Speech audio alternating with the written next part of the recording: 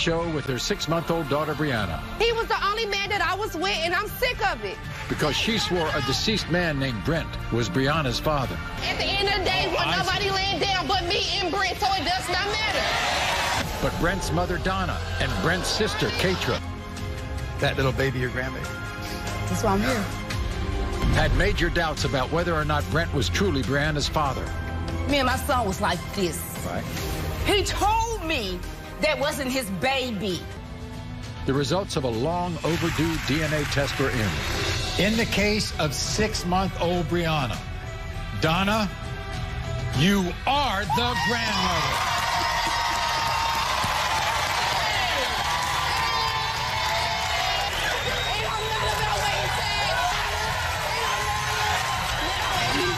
Backstage, executive producer Paul Fallhaber sat down with his family to see where everyone goes from here.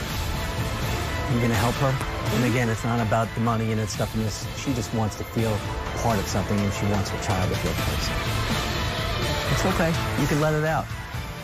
It's been rough, right? It's been rough.